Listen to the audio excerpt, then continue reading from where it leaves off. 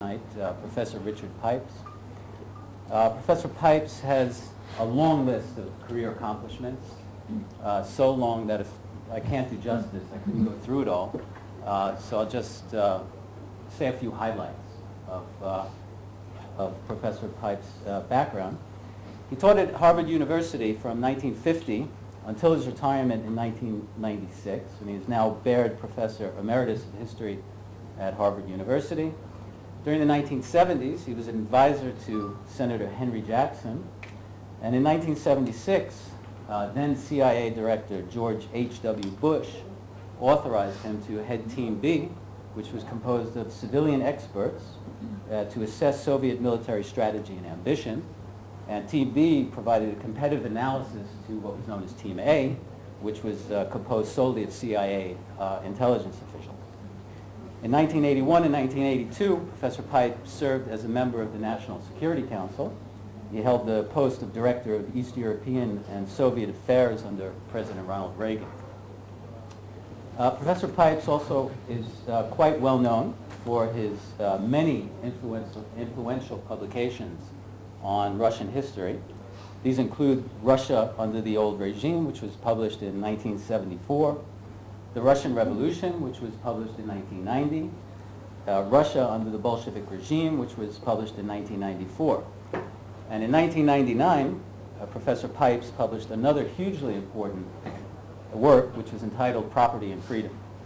In Property and Freedom, he offers a vigorous defense of private property, and he argues that private property rights are essential in fostering the political and legal institutions that secure freedom. So the topic of tonight's discussion is property and freedom, and so we're very excited to hear this straight from Professor Pipes. So without any further delay, I'll turn the floor over to Professor Pipes. Thanks for coming. Thank you. Well, thank you, Professor Sauer. I'm delighted to be back here. I taught at this university shortly in 1970s, and every time I come back to Israel, which is every few years, I'm always astonished by the incredible progress this country makes. I go to Russia as well very often, and I don't see any sense of physical progress there. Yes, Moscow, a lot of traffic and a lot of stores, but basically the country seems to be standing still, and this country develops at an incredible rate. I mean, I remember driving my car from Tel Aviv to Jerusalem on a winding two-lane road, and I came yesterday from the airport and I drove on a straight superhighway at an incredible 80 miles an hour, which I don't particularly like, but the progress here is astonishing, and I'm glad to have a chance to speak to you.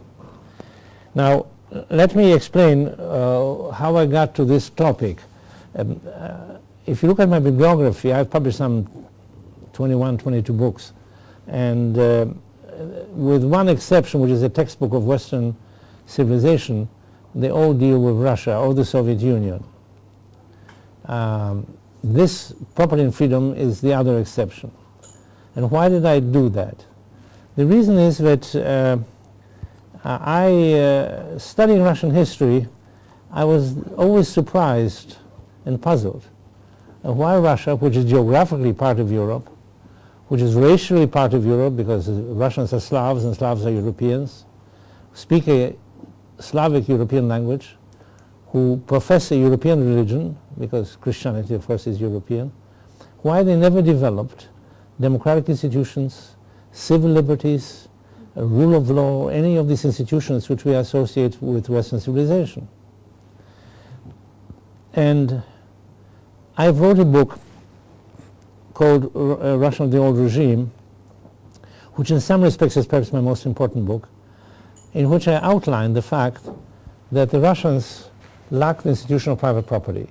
Now, private property was important in one respect, with respect to land. Russia was, until the late 19th century, predominantly an agricultural country.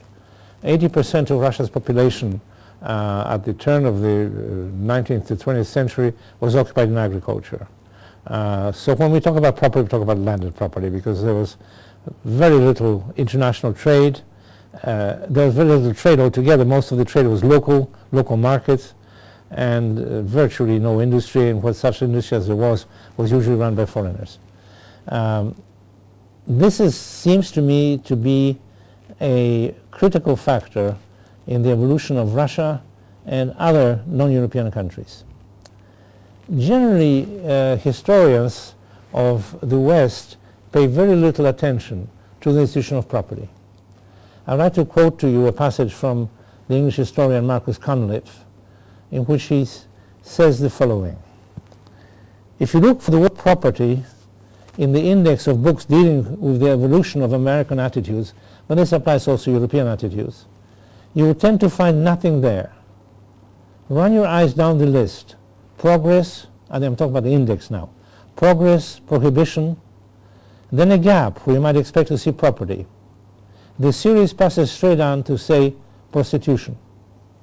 And in fact, it is a fact that in the histories of Western civilization, history of the United States, property doesn't figure at all, even though it's absolutely central to the evolution of Europe and the evolution of America.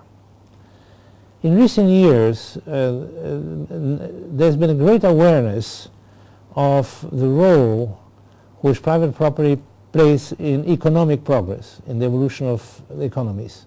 You have books by authors such as Douglas North, the Nobel Prize winner in economics, David Landis, my colleague at Harvard, Tom Bethel, but you will find virtually no literature devoted to the role of property in the evolution of freedom.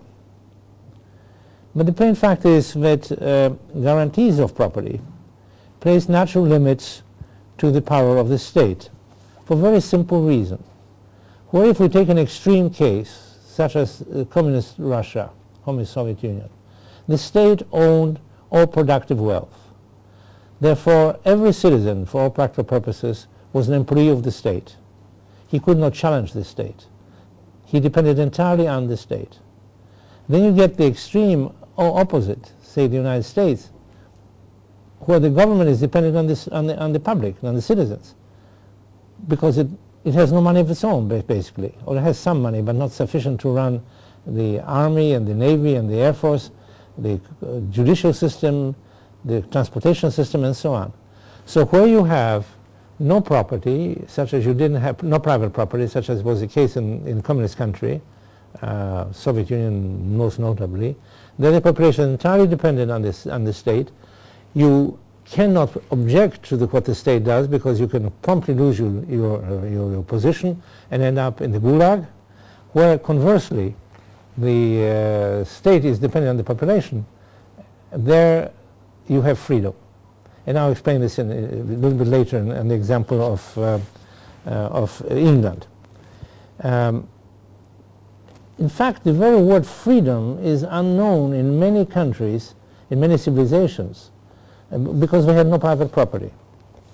Moses Finley, the historian of classical antiquity, says, and I quote, "It is impossible to translate the word freedom, eleutheria in Greek, libertas in Latin, or free man, into any ancient Near Eastern language, including Hebrew, or into any Far Eastern language either, for that matter. I'm told," I don't speak Hebrew, "I'm told that there is something resembling freedom in Hebrew, and but I understand also there is no noun which says freedom. There's something about freedom in the language, but no noun called freedom. But you may correct me if I'm wrong. But if you look at other so-called third world languages, sorry? There is many words, but there is harut and there is chofesh. There's harut, yes. Yeah, but this is not freedom. Chofesh is also freedom. It's what? Chofesh. Yes. And the chofesh is because it's chofesh, chofshi, chofshiyut, chofshi. All right. Then I take it back, because I say I'm ignorant of Hebrew. Now, the Japanese, when they were first exposed to Western influences in the 19th century, had great difficulty translating freedom into their language. They finally settled on jiyu, which means licentiousness, not freedom. The same holds true in China and Korea. Now, licentiousness is, of course, not freedom. It's doing what you want to do without regard to the rights of others, without regard to law or anything else. In Russian, the word is volia. for this. Muslim writers face a similar difficulty, and I'm quoting Bernard Lewis, who I'm probably familiar to you, the great historian of the Middle East. This is what Bernard Lewis writes. The first examples in Islamic lands of the use of the term freedom in a clearly defined political sense came from the Ottoman Empire in the late 18th and early 19th centuries, and are patently due to European influence. Early references to freedom in the works of Muslim authorship are hostile, because they equate freedom with libertinism, licentiousness, and anarchy. Now, the idea of property is essentially a Western idea, and there have been discussions of this idea since very ancient times, certainly since Greek times. And there are people who are for property and there are people who are against property. And I would like to outline very briefly the arguments used by each side. There's a political argument for and against, there's a moral argument for and against, there's an economic argument for and against, and a psychological one. The political argument in favor of property holds, and I subscribe to it, that unless property is distributed in a very unfair manner, it promotes stability and constrains the power of government. Against property, it is argued that the inequality which necessarily accompanies property generates social unrest. That's essentially the Marxist argument. From the moral point of view, it is said by its defenders that property is legitimate because everyone is entitled to the fruits of his or her labor, to which the critics of property respond that many owners exert no effort to acquire property because they get it through inheritance and through other means, which is not the result of their own work.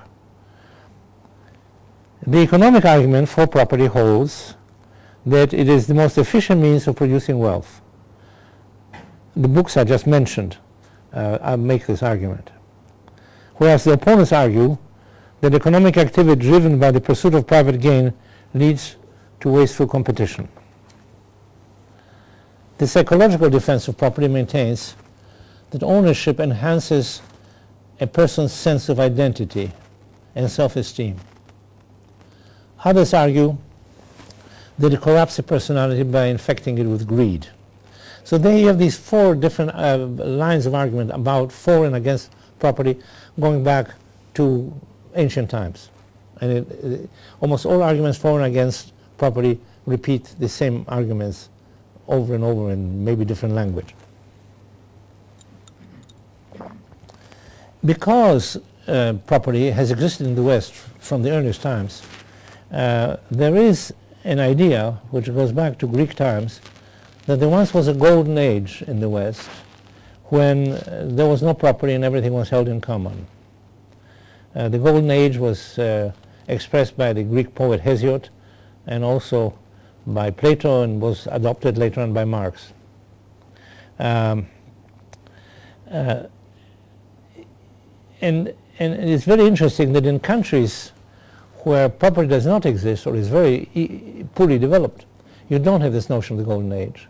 Or if you have the idea of something like the golden age, it's an age when animals were not attacking human beings. I've read a couple of such examples in Egyptian and other literatures where they say, yes, there was once an age where we were not attacked by lions or by snakes, but not when there was no division of mine and thine.